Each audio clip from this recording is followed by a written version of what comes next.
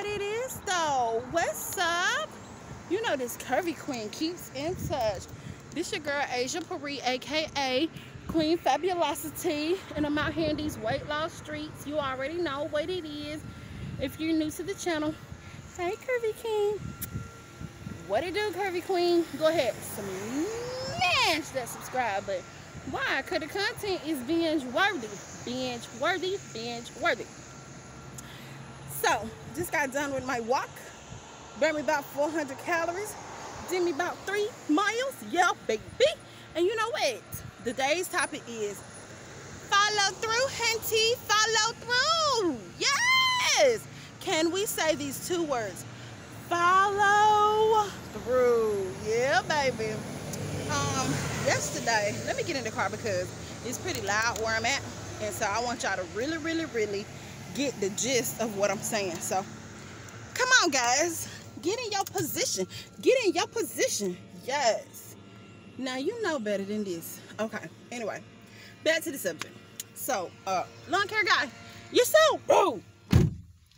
Anyhow, I got mad yesterday, y'all, because when I went to the hair store, they was closed. Why you closed?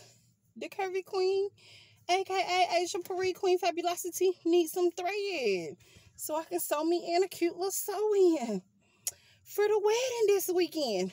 Focus, Queen Fabulosity. Focus. Okay, we're talking about follow through. Follow through. So yesterday, when I got off work, I went and I got on the body analyzer scale.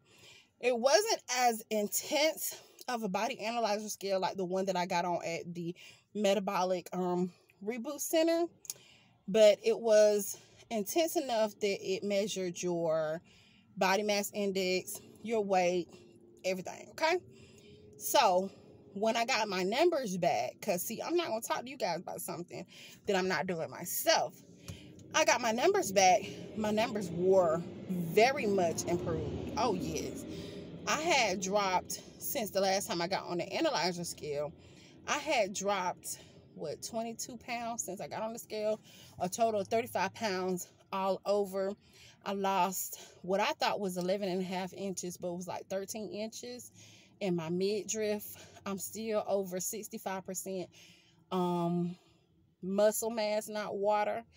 My BMI though, my BMI is still poor. It was very poor or extremely poor. Now it's just poor. I don't want to be poor. I want to be perfect, good. I want to be in a great level. So my BMI was poor. It dropped 5 points. It went down, 5 points. My BMI went down from like a 52 to a 47. And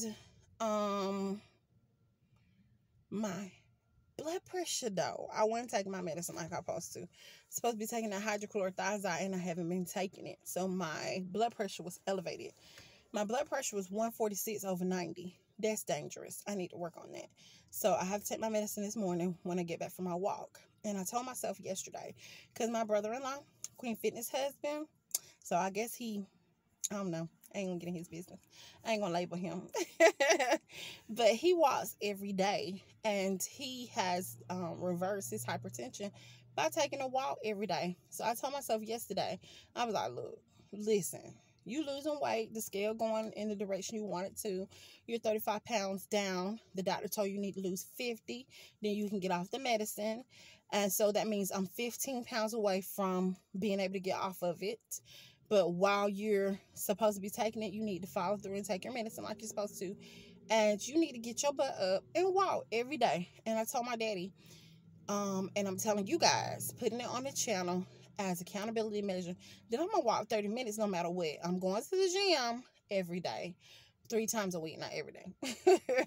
But I'm going to get my butt up and I'm going to walk 30 minutes every day, no matter what.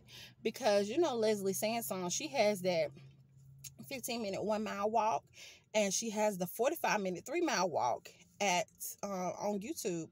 So you can walk rain, sleet, snow right in the comfort of your own homes. But it's the pavement for me, sis. It's the pavement for me. So I came on here today to tell you guys, no matter what, You have to be cognizant of your fitness goals, and you have to actualize them. And in order to actualize those fitness goals, you have to be disciplined enough to follow through. Now, that was the first order of business. Now I'm on some holding something hostage type business. Let me tell y'all something.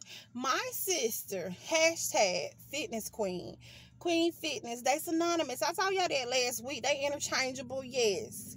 My sister has abandoned me. Oh, yes, she has.